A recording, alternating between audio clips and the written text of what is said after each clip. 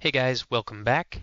In this video, I'm just showing the old wind tunnel design and highlighting some interesting things between Mercedes' almost championship winning W12 and the championship winner Red Bull RB16B.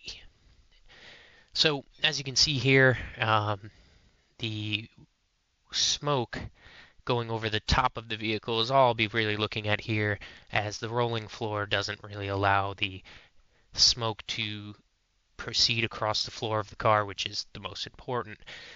However, some of the cool things you can see here are the front instrument cluster and the halo, as well as the upper camera, and a few of the little tweaks to the mirrors, and also some interesting things happening behind Lewis Hamilton's helmet.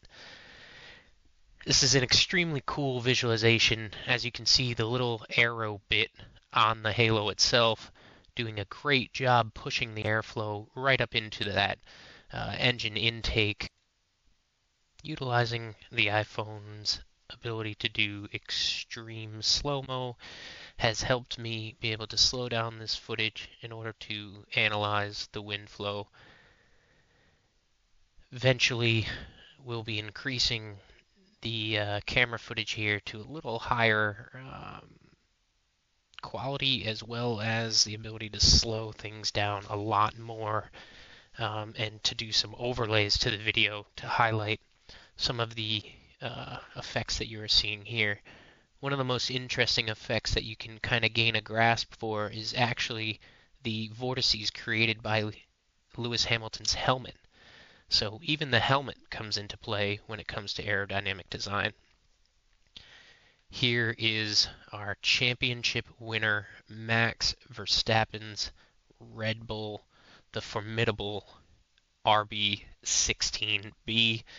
This is actually the scale model of the exact car that won in Abu Dhabi. Incredible race, terrible ending, still have nightmares. I'm an Aston Martin fan. Goes all the way back to the Force India days, so I haven't seen much success in a long time. So I'm envious of the teams that can design machines such as the RB16B.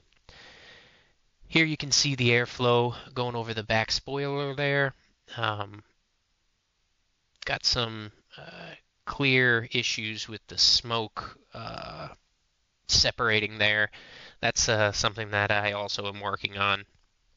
There are vortices being created by my diffuser. That's not great. So all of this is being taken into account when the next wind tunnel design is scaled up. This is a 1/18th scale model. Both of the models seen in the video were made by Mini Champs. Not inexpensive models, however, pretty darn accurate when it comes to aero testing. Certainly not as accurate as full scale. You know, there are a few features of the front spoilers, the rear spoiler, that don't have gaps where they are supposed to be, but I imagine that comes down to the scaling process and how detailed these companies want to make these models. However, still a very good representation of airflow.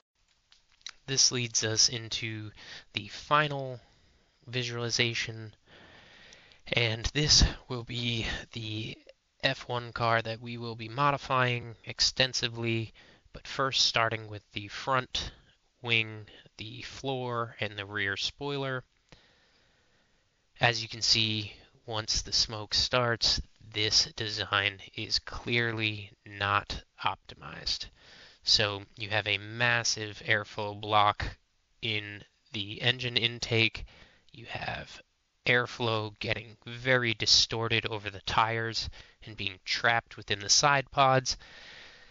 Overall, I would expect this car to rate pretty poorly aerodynamically, and that's why we will use this as a starting point to springboard into designing new front wings, new floors, new rear wings, and seeing how they affect the airflow, as well as improving this car to hopefully get a product here that is aerodynamically sound, as well as something that we can all learn from as to how to increase and decrease downforce.